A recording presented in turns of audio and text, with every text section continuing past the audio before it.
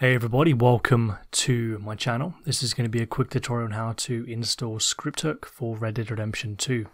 So first you want to go into the description and click the first link. This is the official page for the Red Dead Redemption 2 Scripthook. You're going to want to scroll down to, you can see the download section and just click the download button. Once you've done that, you're going to find a zip file called Scripthook Red Dead Redemption 2. You're going to want to open that and you'll get a README folder, a internet shortcut and a bin folder. Open up the bin folder and then open up your Red Dead Redemption 2 folder by scrolling to Red Dead Redemption 2, manage, browse local files.